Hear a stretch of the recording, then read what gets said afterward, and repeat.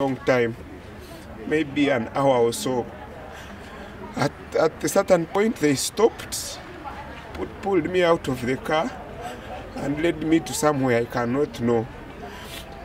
There they were really beating me seriously and asking me what I have to discuss with Bobby Wine every time we talk on phone. I told them I don't usually talk to Bobby Wine unless he's calling me that we go and for events or campaigns. And I told them my accreditation was refused, was denied, so I could not film Bobby Wine anymore.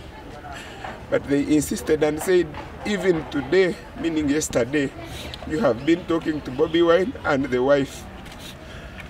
At that point, one of the gentlemen said he's not going to talk.